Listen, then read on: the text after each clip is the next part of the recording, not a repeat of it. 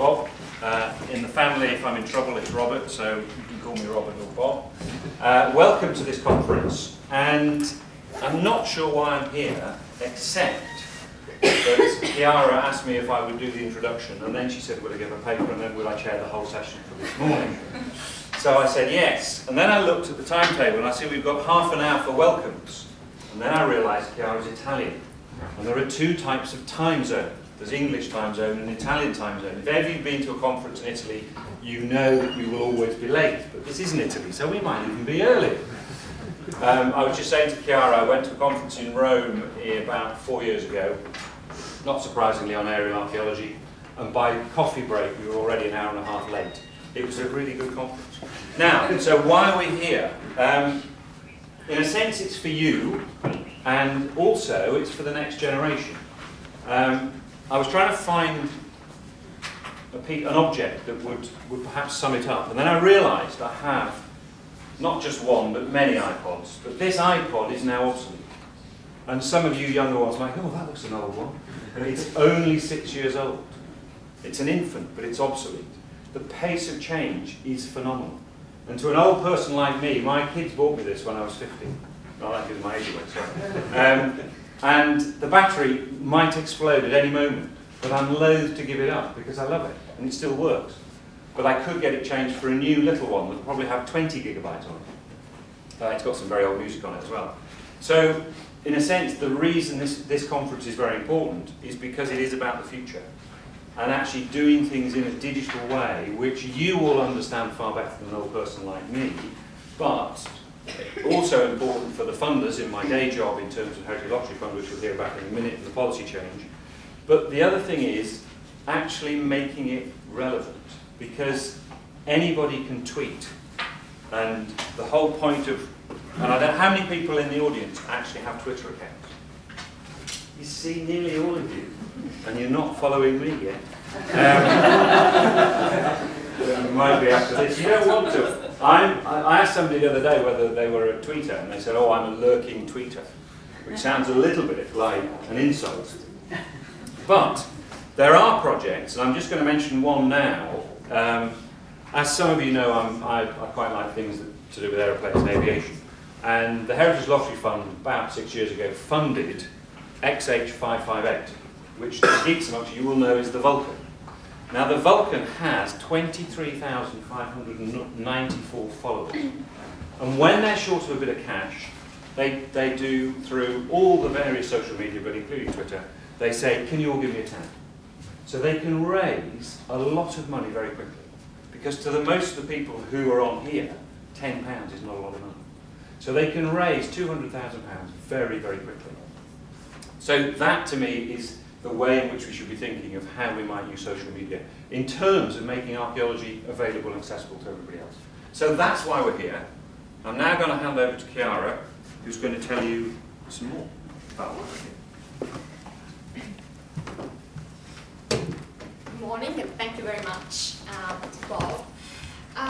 First of all, I would like to join Bob in welcoming you to today's conference on digital engagement in archaeology, strategies and evaluation methods. After Bob's introduction, I would just like to say a few very quick words on the conference background. Something that might help to put this event into context. And then I'll very quickly leave the floor to Dan, who will be speaking in further detail about the conference structure and about the program that we would like to propose to you for these 2 days. So, where does the idea of the conference come from, and how was it developed, and what we hope to achieve in the next few days? Well, as you might have seen and read in your conference booklets, the conference is organized under the auspices of 2 UCL creators, if you like.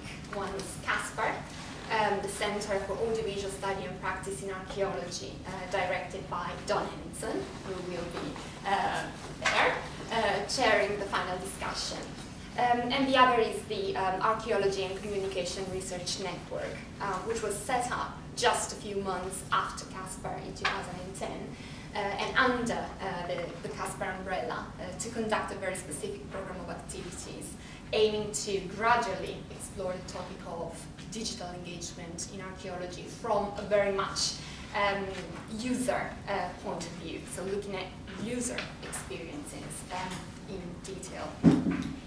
And so through these activities that we have been conducted, we aimed to examine how archaeologists working in different areas of the sector, so from museums and sites to the commercial archaeology and academia, can actually use these technologies and these platforms to engage non-specialist audiences and generating measurable, so non-rhetoric, benefits that are not only of a cultural kind, but also potentially social and economic, and that cannot benefit only audiences, but also the institutions that do promote these programs of engagement. So we organized a first workshop in 2011, which was published in April this year under the title of Archaeology and Digital Communication Towards Strategies of Public Engagement, envisaging also the conference that we're holding today. And then this year, a workshop which was instead organized by Lorna and Richardson, looking specifically at barriers to participation in archaeology online. And these events were very much aimed at an internal audience, though they had quite good attendance also from outside. And what we hope to do with this conference is to go in further depth and to widen the discussion that we've been carrying out. So we will have a first session looking at theory behind digital engagement and methods to evaluate digital engagement, and then 3 sessions looking instead at specific case studies that have demonstrated how successful they were in engaging with specialist audiences and producing real and measured outcomes, positive outcomes.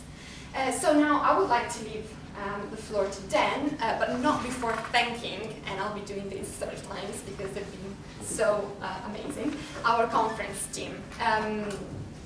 So Anna Paterlini, Paul Montgomery, Richard Lewis, and Eduardo Escalante, who have been helping, and our personal friends Alessio Palmisano and Cristina Bona, who have been amazing. Sorry. So the other conference organizer, Dan. Thank you very much, Chiara.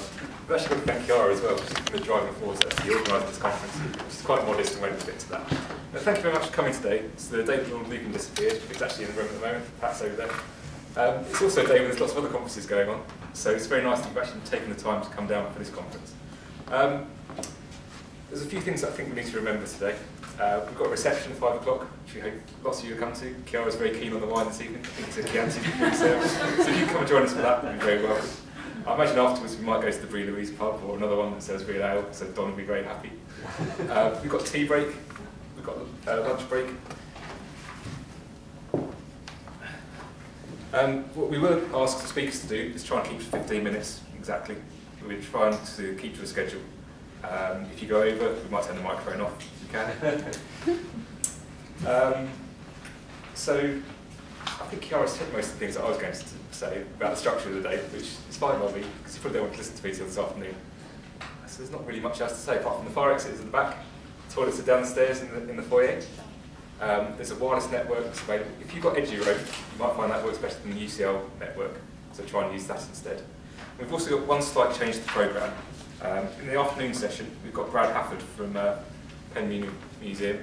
He's at the back, and he's going to talk about the digitisation project and crowdsourcing. So I hope you'll forgive us for not writing that down in the programme. I think that's all I need to say, isn't it, Chiara? So let's give the floor back to Bob. Right. Oh, one last thing. If you've got a mobile